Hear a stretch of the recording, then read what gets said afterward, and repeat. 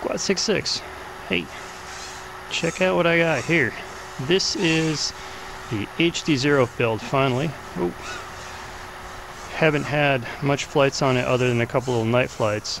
But this is a frame I've been working on for a while, specifically for HDZero.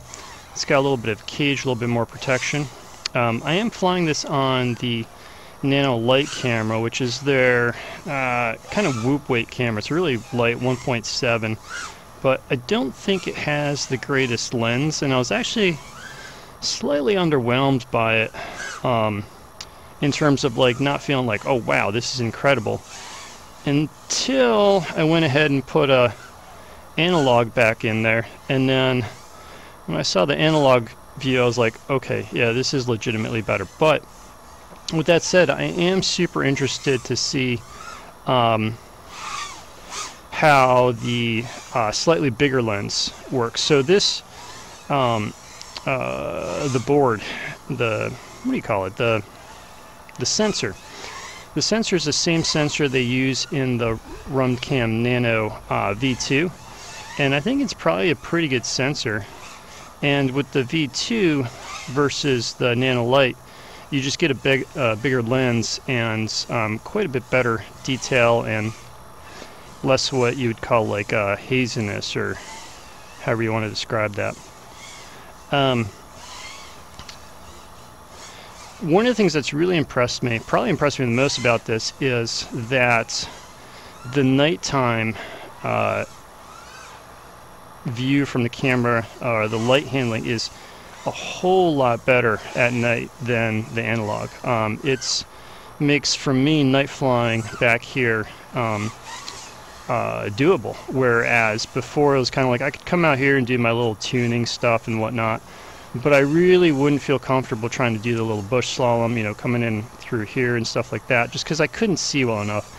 And I certainly wouldn't go ahead and flip through here at night with any kind of confidence. But now with the HDZero, I can, and it looks pretty good. Like, I can fly at night, so it opens up some hours for me in terms of flying. So that's really nice. I'm excited about that.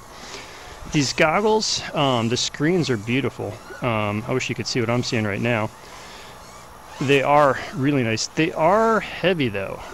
There is a lot of mass on my face, and I don't have the expansion module to throw the analog on here. I am not excited, and I don't have any battery on it either too. And it's a big old chunky heavy goggle. It's a nice goggle, but I'm assuming that's just the reality that it's going to be when you're throwing digital. But it is a chunky heavy goggle. It's going to take a little bit of getting used to on my face, but there's a lot of good features about it in terms of the focus. The IPD adjustment is all great, all far better than what I'm used to with Fat Shark HD3s, which are now a little bit older. So in all fairness to Fat Shark, you know, maybe they've done better. But and also the DVR, which if you're watching this, you're seeing it. The DVR is a whole lot better. The one thing I still need to like work out is the mic.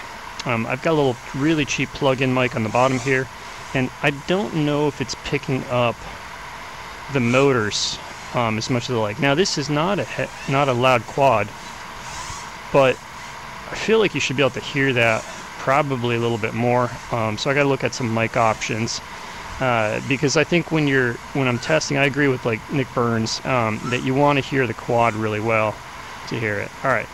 So this flight was on a quick charged Tattoo battery. So this is the R-Line 550.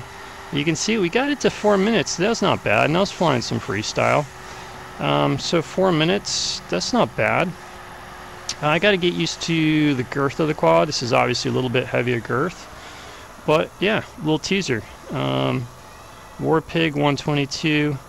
This is 3-inch 2S on 1204s, 3016 props, Warpig with the 0 cage, and there's a little teaser for you. All right, till next time, cheers.